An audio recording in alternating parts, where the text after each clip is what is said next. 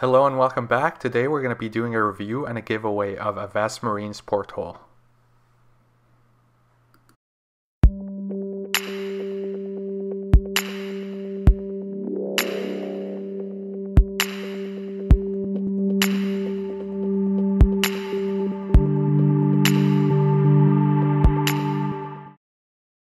Hello and welcome back everyone. Today is a video that combines two of my favorite hobbies, which is photography and reef keeping. So as you know that I'm a big fan of taking pictures and taking videos of my reef. I do this to share with you on YouTube, but also just to kind of keep track on how well my tank is progressing. Today I'm going to give you a review of Avast Marine Works Porthole. So a porthole is essentially a tube that allows you to insert your camera and take pictures and video of your corals from inside the water, inside the tank. So I was lucky enough to receive two different types of portholes from Avast Marine to try out. And so one of them I used to do this review, and the other one I'm actually going to give away to one of you lucky viewers. So stay tuned at the end of the video. There's information on the giveaway. But for now, let's start with the review. Okay, so Avast makes two types of portholes. There is a long version that is about 7¼ inches tall, as well as a shorty, which is 4¼ I believe. And so obviously the longer one is meant for longer lenses. The shorter one has a collar for mounting smartphones, which I'm going to show you in a moment. Both are made of acrylic, and both have the same internal diameter, which is about 3 3¾ inch. Or a little bit over than that. Both have plastic or acrylic screws. I think they're, I don't know what the difference is, but they're plastic screws that allow you to mount your lens. So here's an example of me mounting my 105 macro lens on the shorty. It's a fairly straightforward process. You just gently put the lens in, and you gently tighten the screws. You don't have to over tighten the screws, and if you're worried about the screws scratching your lens barrel, which I'm not, you could always put like a small sheet of tissue paper just around the barrel of your lens. And here is what the camera looks like when it's mounted to the porthole. It feels pretty secure. I've tried the shorty porthole with 5 lenses that range from wide angle all the way to 105, and it worked really well. Anything larger, I think you would have to use the taller version of the porthole. And I'll mention that Avast Marine also makes a yellow filter that allows you to take a picture of your tank under all blues if you wish. And the filter just slips right in the bottom of the porthole, and you could shoot through it with your digital SLR or your iPhone. So I'm going to show you some sample pictures that I took with the porthole and different lenses that I have. So the first set of pictures is taken with my kit lens. It's a zoom lens that I set to 35. And these are really quick pictures. I didn't set up and spend a lot of time with post processing. So essentially, you're seeing pictures straight out from my camera. For the most part, I was really happy with the zoom lens in terms of taking pictures of kind of full corals. One concern that I had was whether at 35 millimeters, whether I was going to actually be able to see the outside diameter of the porthole, but you see in the pictures that I'm able to shoot through the clear acrylic without getting any of the black tube in the photo. The next set of pictures is taken with my Nikon 40 millimeter macro. So the macro lens, even though it's very similar to the focal length is very similar to my 35 millimeter zoom, but it allows me to close focus, which enable me to take better pictures of corals that were high up in my tank. So one consideration when you're shooting with a porthole is obviously the size of your tank is gonna, and where you have your corals is gonna set some restrictions about the angles that you're gonna be able to take. Right, if all of your corals, if you have a shallow tank and all of your corals are up near the water, then it's going to be a little bit difficult to maneuver the porthole in. For me, working with the 40mm lens, I was able to kind of essentially hover a few inches over the corals and still be able to take really sharp pictures of them. If you have a bigger tank, then I think you could have a lot more possibilities of pictures and angles that you could have, especially if your corals are a little bit lower in the tank. But with the 40mm, I was pretty happy in terms of getting really detailed and sharp pictures of full-size colonies. And you can see the angles that I'm shooting at. You know, it's kind of impossible to replicate if you aren't in the water in a porthole. After the 40mm, I used the 60mm macro. So this allows you to take close-up pictures of your corals.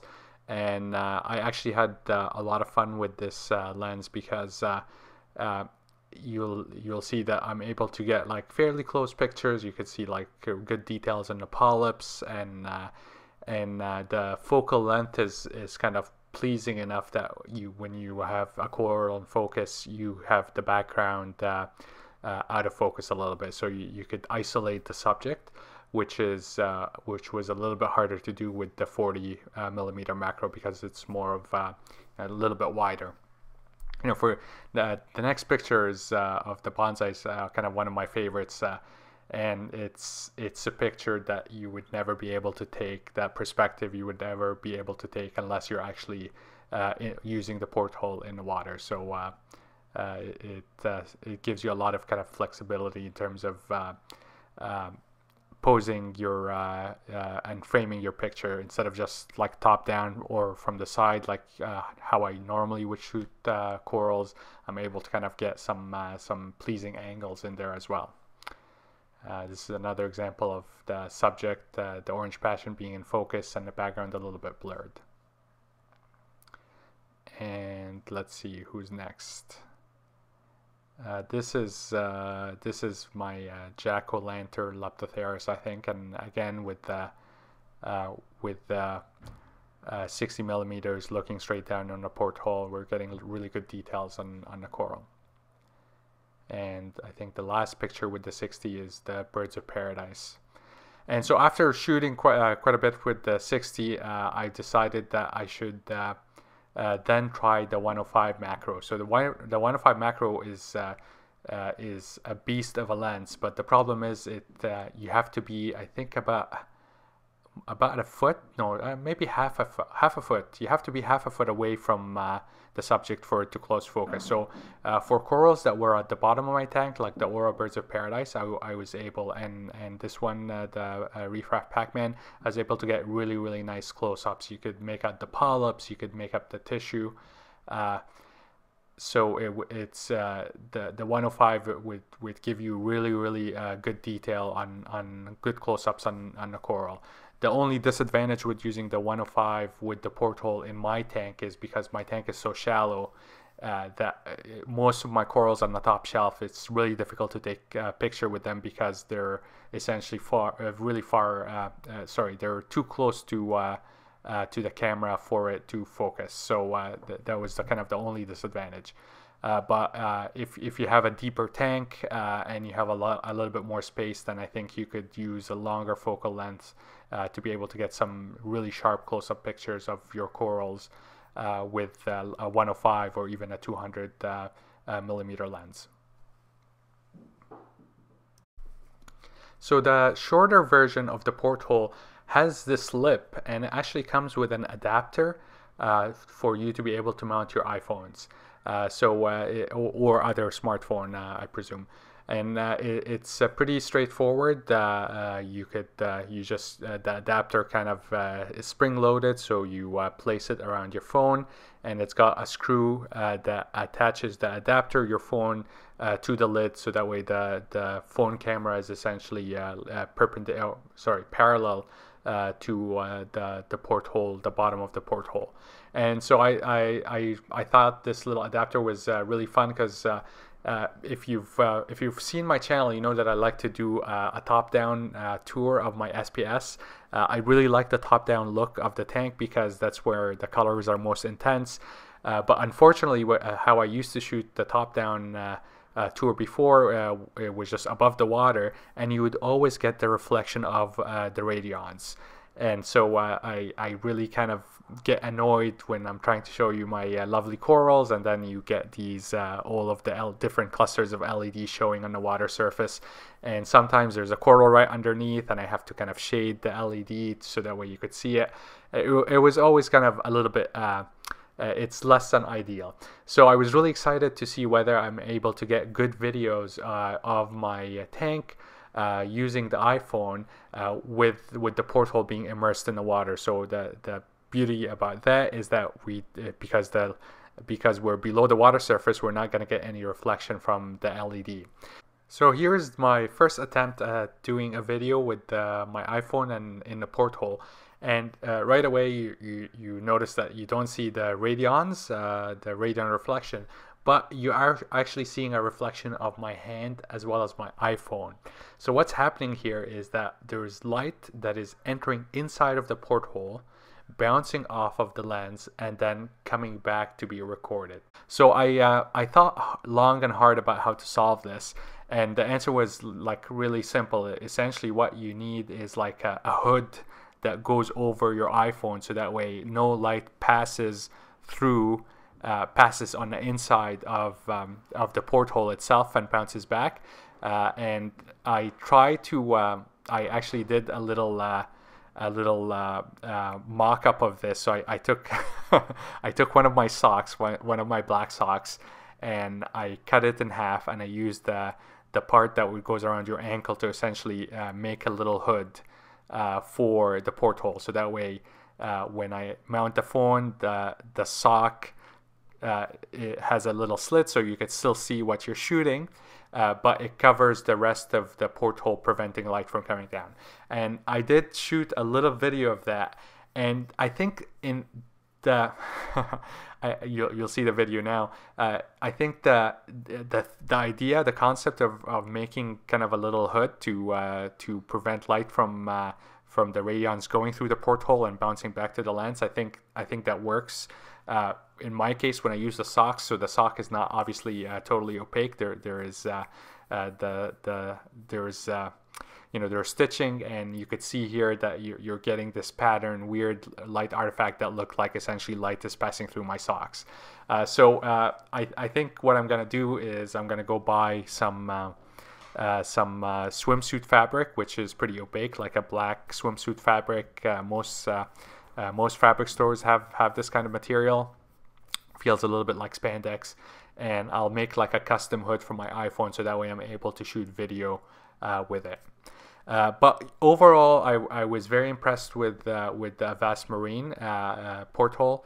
I mean, like you saw the pictures, they look really sharp. I wasn't sure whether putting my camera through the porthole, whether there's going to be some kind of loss of quality or sharpness, because I'm not shooting straight from the camera. It's light is passing through this piece of clear acrylic or plastic.